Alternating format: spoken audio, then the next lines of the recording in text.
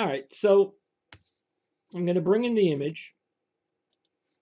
Okay, so this is the image that I want to model that I'm going to project in Nuke. So I'm just going to create a general shape just to get me started. Now I could futz with the camera and try to get it to it so that it matches exact.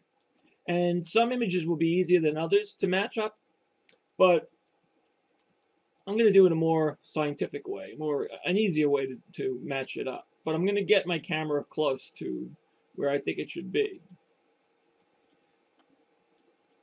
But before I do this, I want to make sure that I create a camera. So Control C. And I want to just change it from target to free.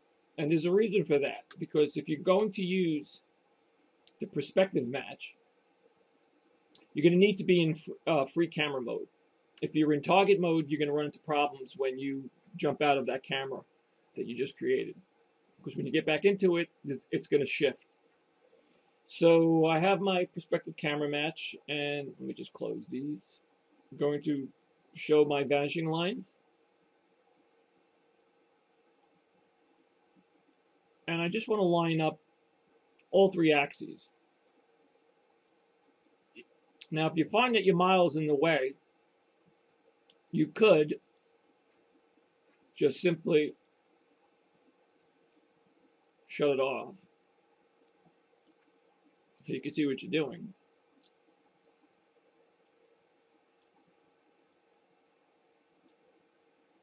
And I find that when you're doing the axes, try not to do where both of them are like this. Try to separate them as far apart as you can, because they will make a difference.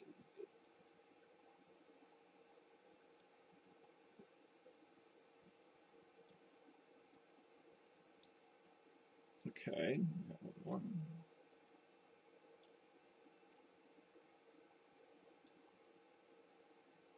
All right. Then I might want to just check it and bring it maybe over here. Now I do see that there's lens distortion. I can see the way the building is arcing. I can see that it's got a little bend to it. But the right thing to do is to distort the plate, but I'm not going to do that because that's not what this tutorial is about.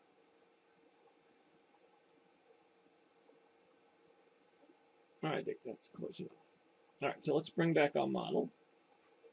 Now, you don't want to move around using your orbit rotate camera. The only thing you could do now when you have this set is pan or dolly in and out. The minute you go to rotate, you're going to break the camera match. So I'm just going to get it. I guess I'll start on the bottom here. Now, one other thing that can aid in matching is if you open up your material editor and just get a standard shader, apply it, and then just adjust the opacity. You can go into the object properties, but you can only click on and off. This way, you can adjust how much you want to see of it, and it's quicker to get to. Let's bring up the height. Now I want to bring this back. All right, but before I do that, I want to just add some sections in. So we're going to need one going across that way. Oops.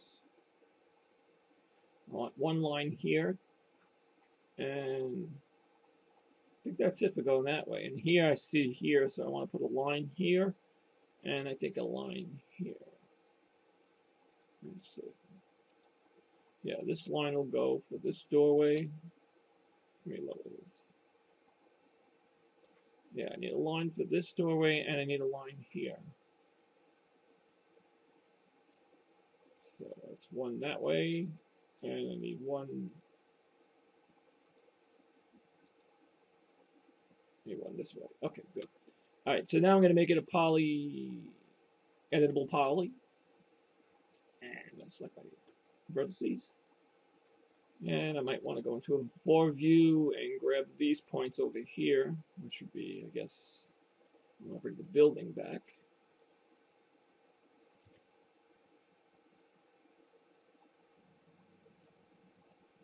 And I'll bring the building this way, so I guess my camera's here, so I'm going to pull these back. And it looks pretty lined up there. Okay. So we're pretty close there. Now I just got to bring these over, so I'm going to switch to my edge view, double click it, and slide that down into, right, so it lines up there. And on this one, I'm going to slide it so it lines up with this. And then the one going horizontal, I want to bring it right down to here. Okay, so I think I have it all lined up. So now let's switch to faces. And I'm going to have to bring this in. So I want to extrude. I'm going to push it back until the edge of this is right on this doorway. Okay. And with this one, I'm going to select this face, and I'm going to push it back until I line up with this back edge here. Same thing, extrude. And about there. Okay. Let's bring it back to full opacity. Good. So now I just need to get rid of this piece, which we can simply do by deleting. Now, I'm not making a high definition model, so I don't really care exactly. It doesn't have to be high detailed or that accurate. I'm going to pull this back in, and I'm going to grab these 2 points and pull them back to here. Now, I could jump out of my camera view by hitting P. You see the way the camera just shifted? I came out of the camera move. I'll go back into my camera. Watch the building.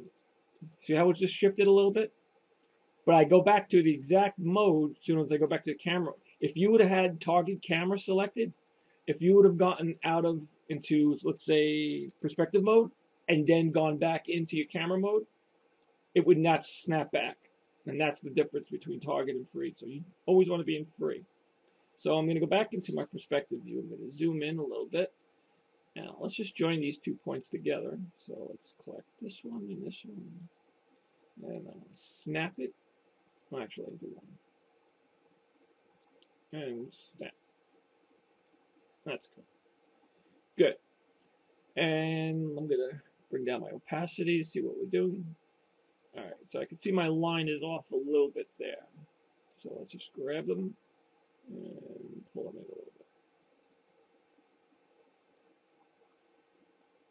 bit. Good. Okay. So now I got this doorway here. So we can simply put a doorway there. Let's just select this face, go into slice plane. Let's rotate it, make sure my angle snap is on. Bring it to 90 degrees. And same thing, I bring down my opacity. And I want to line it up to, not to this line, but to the baseline. Now, I can always move it if I have to, if I can't see well. But for now, I'm going to put it right there. And I'll make a slice, move it down a little bit, and make another slice. Okay, and let's get out of that mode. And I'm going to go to face mode, select inside it, and extrude. And we want to come out. Now here I'm going to have to bring this up to 100% and scale it so that it just comes to the edge. So I might want to go to my perspective and zoom in.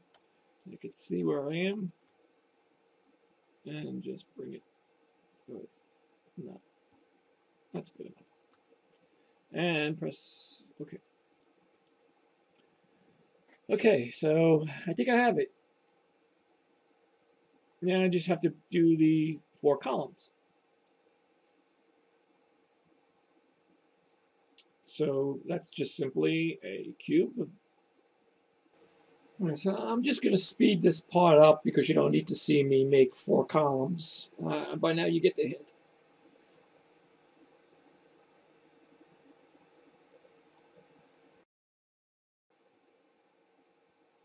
Good.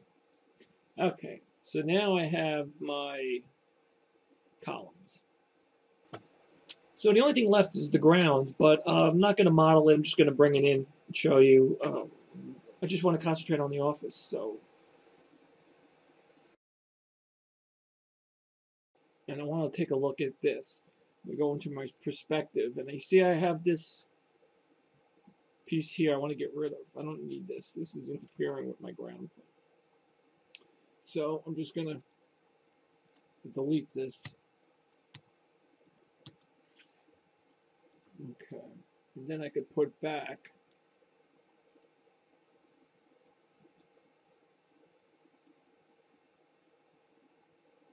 and that's better. Okay.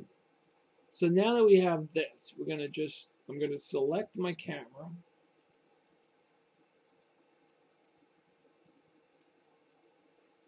I'm going to call that projection cam.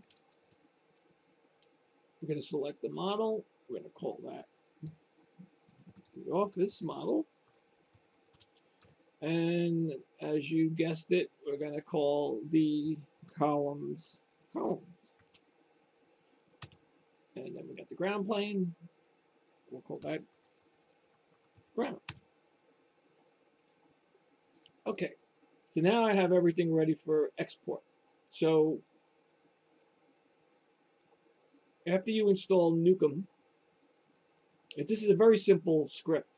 You just simply select your camera, which we only have 1. Select your objects, which we only have 3.